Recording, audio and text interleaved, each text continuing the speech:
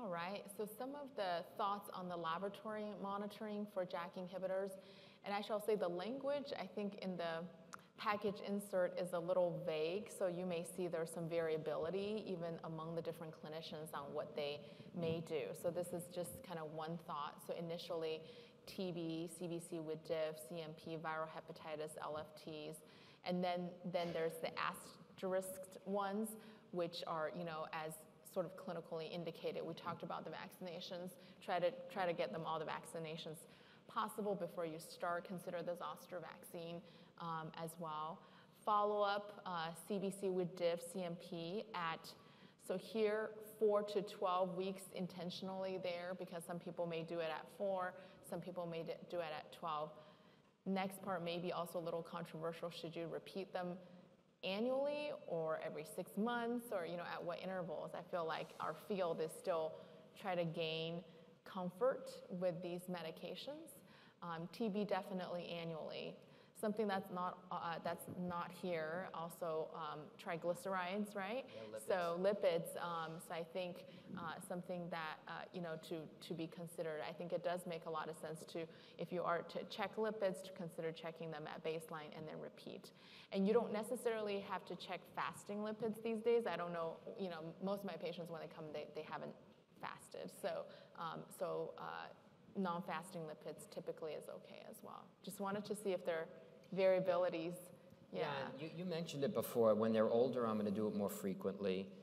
And their cytopenias occur. You can lower your white count, and there's no way to know that's happening until they get an infection, right? Or they get zoster or something. So I try to probably do it at the first month to 6 weeks to see where it goes, and then the next one 2 months, and then the next one 3 months, and then maybe 3 to 6 months there. I find annually is just, I'm gonna miss something if I go that long on it with these drugs. I'm sure a year from now or 2 years from now we'll be saying something different. Yeah, agreed. Dr. Cohen, We covered this. Yeah. And this is the Opzelura ruxolitinib label, which has all the black box warnings. It has to do with systemic absorption. When you go a little further down the Opzelura label, it says patients treated with oral Janus kinase inhibitors have experienced all these things. It's true. Then when you go to pharmacokinetics, which is 12.3 in the label, they'll talk about the maximum use study of Opzelura. In the maximum use study, the patients put it on 25 to 90% of their total body surface area twice daily for a month, and had the serum levels measured. And when you were putting on that larger surface area, you were getting serum levels like the Jakafi label. Jakafi is oral ruxolitinib, and they looked pretty similar. So then I scoot back up to the top where it says, don't use more than 60 grams a week or 100 grams in 2 weeks, right? And for vitiligo, it's 10%, not 20%, and it's an absorption thing. That's all it is. So if you reduce the body surface area, you're going to reduce the risk of any significant systemic levels. I think we did that. We got this. Okay, so we covered this, but this is my cross-examination to Dr. Armstrong for the itch and the 12% BSA. Look at the numerical rating scores for itch and the dynamic nature of how far they came down at the first few days, and then by, you know, day 7 and day 14, they're really, really down quite a bit. And that's mean change from baseline. So a numerical rating score of itch for 7 is going to wind up with a 3 or a 4 in the first week or 2. And the MCID, you know, the minimal clinically important differences are about a 3 to 4 on this. So the patients will notice the difference and feel good about that difference.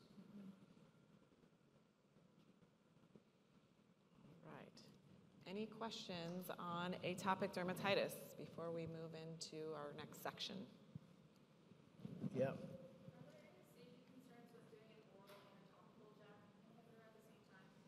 Yeah, that comes up. I probably wouldn't do 200 of Abro or 30 of UPA and use this, because then you're really pushing your luck on the dosing. Now, remember, Rinvoq has a dose of 45 milligrams for inflammatory bowel disease, so we do have room there, but I think at that point, if you're at 30 milligrams of Rinvoq or 200 milligrams of Sabinco, and they're not doing that well, and they need topical Rux or something like that, you've got a very unusual case. You know, you're in the top 1/100th of 1% of your AD patients, and you may want to either switch, add a biologic drug on to that, because we do that sometimes, or add phototherapy. But on the lower doses, intermittent use, we do it. But remember, that is specifically contrary to the, not the warning, but a sort of a suggestion to avoid that. So we have a couple questions on AD that are coming through the app. Okay. So I'll pose them to the panel, just we can make sure we've answered them. So thoughts on females on oral contraceptives and starting a JAK inhibitor. So I think the question is do we have a concern about a cumulative risk for blood clots or DVTs by having patient concomitantly on JAK and an oral contraceptive pill?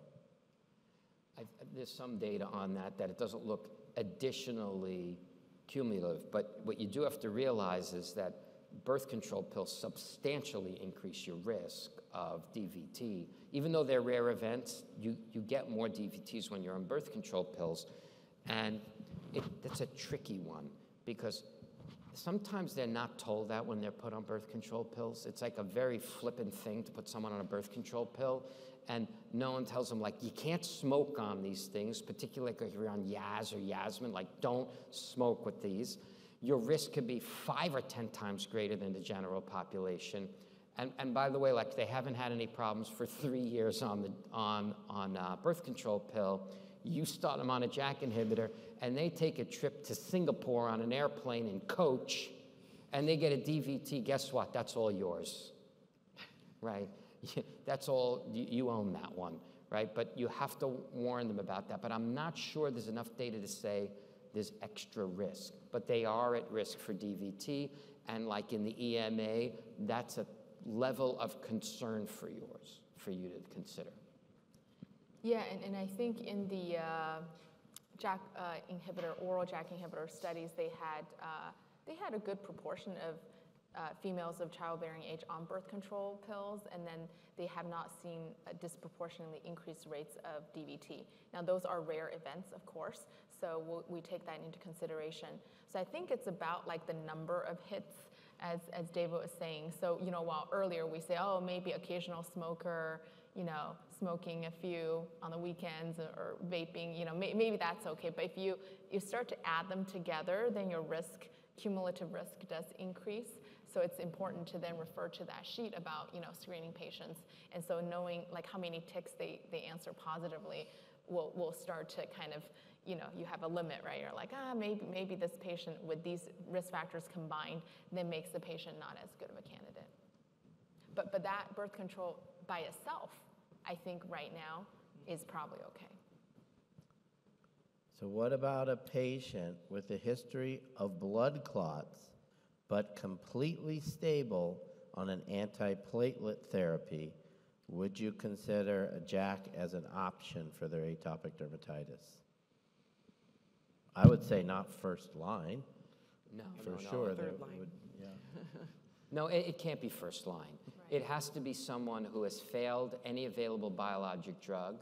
That person I'd likely put on cyclosporin or methotrexate as an adjunctive therapy. And if they failed that, maybe give them a sample bottle. You got to talk to the hematologist about this one.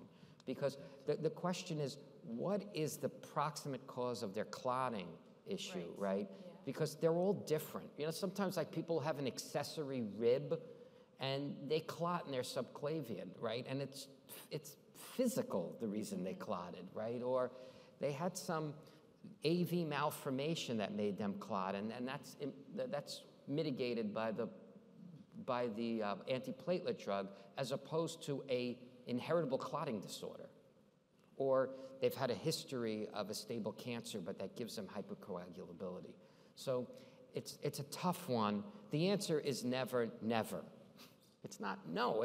I have 85-year-olds with every cardiac risk factor on JAK inhibitors. They're just a complete mess, right? And they're stable on, and I get them controlled under this.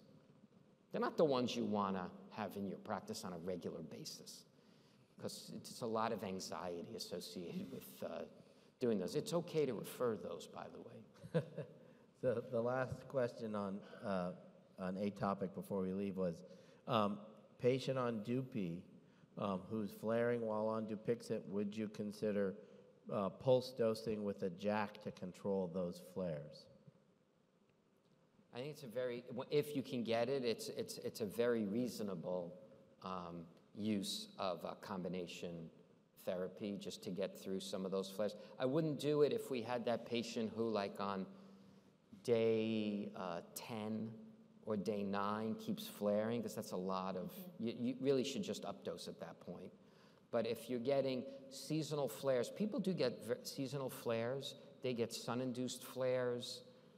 They know they're going to go into a situation that makes them flare up for a couple of weeks. Yeah, I think that's very reasonable.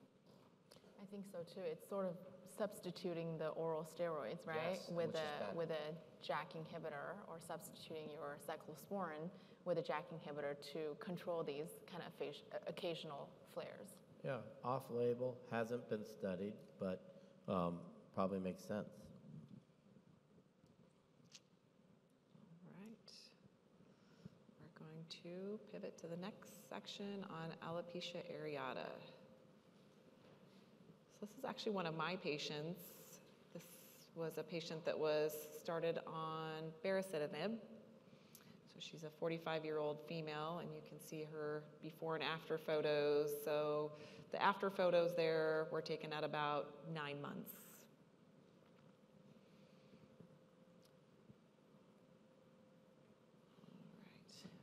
Looks like baricitinib changes the hair color too, huh? I'm kidding. It did. Well, that's called an ombre. Yes. All right. Okay, so I'm going to talk about one of the newer treatments for alopecia areata, ritlecitinib, trade name here, Litfulo. And so ritlecitinib actually has a bit of a unique mechanism of action, different from our other JAK inhibitors. It's considered a JAK3 TEC inhibitor. So TEC-TEC is actually this other class of tyrosine kinase inhibitors. It also includes a number of other families, BTK being one of them. So it was studied, so this molecule was studied and was found to be actually quite specific for alopecia areata and some of the pathogenesis there by decreasing the pathways that's mediated through JAK3 and TEC and decreasing interferon gamma specifically. Okay, clinical things. So it's indicated for the treatment of severe alopecia areata. What does that mean? So you need to have a patient with a SALT score of at least 50 or above. So SALT score is a way of assessing severity of alopecia areata. And the number that goes after the SALT is the percentage that's involved of the whole scalp. So if the whole area, if you don't have any growth, then the SALT score would be SALT 100, okay? So SALT score 50, that means you have 50%. So the lower the number, SALT 20, means that you have 20% of hair loss. So you want a low, so it's a number represent percentage hair loss, okay? So why that's important, because you have to kind of put that in your note to get the medicine for the patient. So you want to say severe alopecia areata, SALT score of 50 or above, or whatever number you clinically observe, but they're looking for 50. And it's in adolescent and adults 12 years and older, as you can see here. So some of the limitations of use is actually very similar to what we see with baricitinib and other JAK inhibitors. Very convenient dosing of 50 milligrams once daily. Okay, so how did ritlecitinib do? So so they're taking people who have at least a SALT score of 50, so at least 50% hair loss or more hair loss. Then they look at them over time, look at what percentage of them achieve what's called near complete regrowth, which is defined as 20% of hair loss or less hair loss or less. So what they found is that at 6 months of time, 23% of the patients achieve that compared to 1.6% of the patients. So it is a high bar, right? Because you're taking people with very severe hair loss, and now they have basically 80% of their hair scalp, at least 80%. And so it definitely works. But as you can see, with hair growth, people need to be patient. They need to be consistent. So a lot of this is emphasizing consistency over time. Next slide, please. Okay. So what are some of the safety profiles specifically with ritlecitinib? So something we're still exploring because at least when we're thinking about this JAK3 TEC inhibitor, we're still, so one of the things is that the TEC family is very important for your hematopoietic cells. So we look very closely at the laboratory abnormalities for this class of medications. And so few things, you notice there's some, rates of urticaria here a little bit increased, slight increasing acne, what you may suspect, a little bit diarrhea there. And when you are looking at the red blood cell decrease, there's a little bit perturbation there. So what does it mean clinically when you're looking at advising patients? Next slide, please. Okay. So I think that's all the, we'll go to the previous slide. So in terms of the advising patient with what we're consider for ritlecitinib is a laboratory, so that slide we showed earlier, checking the labs, so that's in their package insert as well. So definitely check the labs and keep an eye out for especially absolute lymphocyte counts and platelet counts. In the clinical studies, there were some perturbations in that area, but overall, no large ones. But just to making sure, the key is to just make sure that we are, I think, as David said earlier, make sure that they don't develop some kind of weird cytopenia during the therapy. Any thoughts on this to my colleagues?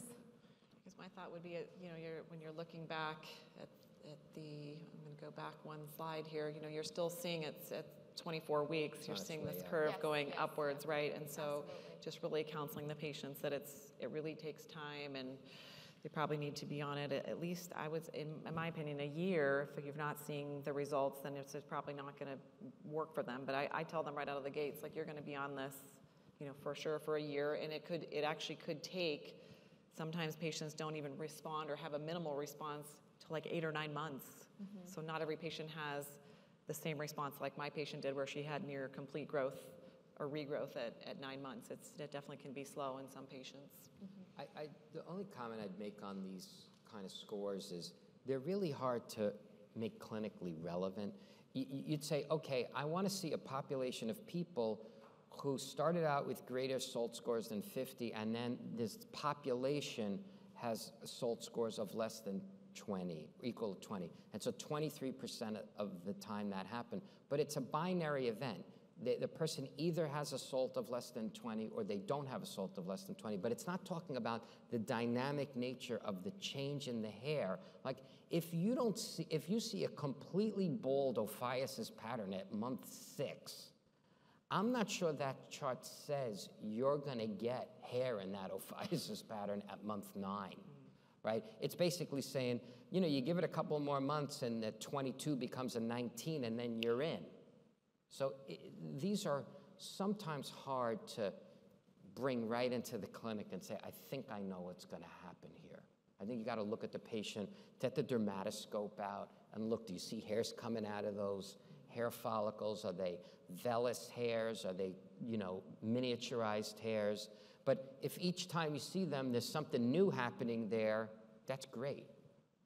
But I'm not sure if you had just completely bald areas at 6 months, does this chart says those bald areas are going to grow? I don't think it says that. No, but you don't have a lot of other options either, No, right? no, I know. I'm just trying to, rationalize how we use this data. And so I think the end game here is patience is a virtue. It's like watching paint dry, waiting for your hair to come through the surface. But you notice the two graphs start separating at week 4, which suggests to me that the drug starts working immediately on taking it, but it just takes time for the hair to start growing and breaking the surface enough for you to see it. Right? These mechanisms don't take long periods of time to work, right? None of the JAK inhibitors take a long time, right? The TYK2, all the JAKs and eczema, they work very quickly, but itch and eczema is a very fast-breaking disease, whereas this is extreme. This is like, nails in your hair, watching them grow. Right, right. I wanted to add another important point to this discussion is the length of time that patient has had alopecia areata. This is actually super important because most clinical trials, they require people their last episode to be less than 10 years. So if you have a patient who's had alopecia areata, the last episode for more than 10 years, guess what? Likely they're not going to see response because their hair follicles likely have all kind of, going from a non-scarring to essentially no activity has senescence. So taking a good history of how long, it's the length of their last episode, because you'll have people who have like these episodes of alopecia, so it's the last one and how long it is. And if it's greater than 10 years, you really, first of all, if it's truly greater than 10 years and you document that, you may not get this. And the reason is because the likelihood of success is low. And then the closer they're to, the longer they have, the likelihood of success is lower as well. So I just wanted to emphasize that. That's why you look at, patients that are like, oh my gosh, this drug now, we finally have a drug for you. And they're like, and then you realize, oh no, you've had your alopecia areata for like 20, 30 years, and unfortunately, it's likely not going to help them. So, yeah. Great points. All right.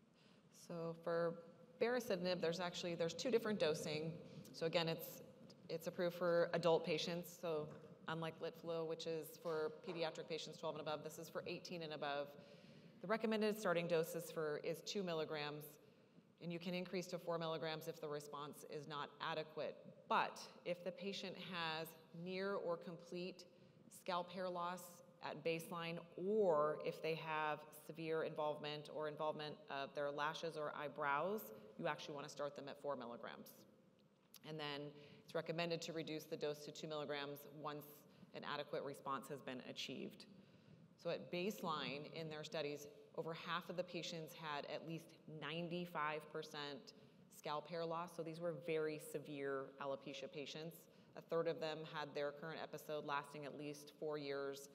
70% of them had significant gaps in their eyebrow or no eyelashes, or no notable eyebrow hair, and 58% of them had significant gaps in their eyelashes or no notable eyelashes.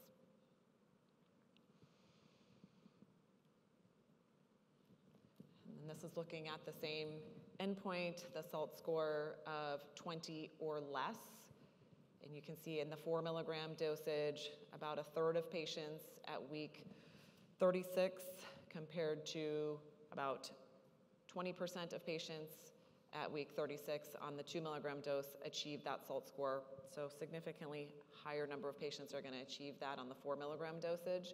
But then if you extend out and you look to 52 weeks, you're going to see that you're going to capture a few more patients that will achieve that SALT score of 20 or less. If you up the bar to a SALT score of 10 or less, so these patients have 90% regrowth of their hair, about a quarter of patients on the 4 milligram dosage at week 36 are going to achieve that. 12% of patients on the 2 milligram dosage will achieve that. And then again, if you extend it out to 52 weeks, you're going to capture about 5% more patients in each of those dosages that will achieve that SALT score of 10 or less. Would you say, Kara, that the 4 milligram here, when that there's no head-to-head, obviously, but like when you're looking at SALT score of 20 or less, seems like the 4 milligram is more similar to the ritlecitinib's 50 milligrams, more so than the 2 milligrams. Yes. And again, most of the patients in this study, had 95% of them had really severe alopecia. This So was a rough group. probably the vast majority of patients, and they don't identify, if you go back to the indication, so it's severe alopecia areata, but it doesn't really give you guidance on what exactly is a 2 milligram patient versus a 4 milligram. So you can certainly use your discretion in your dosing.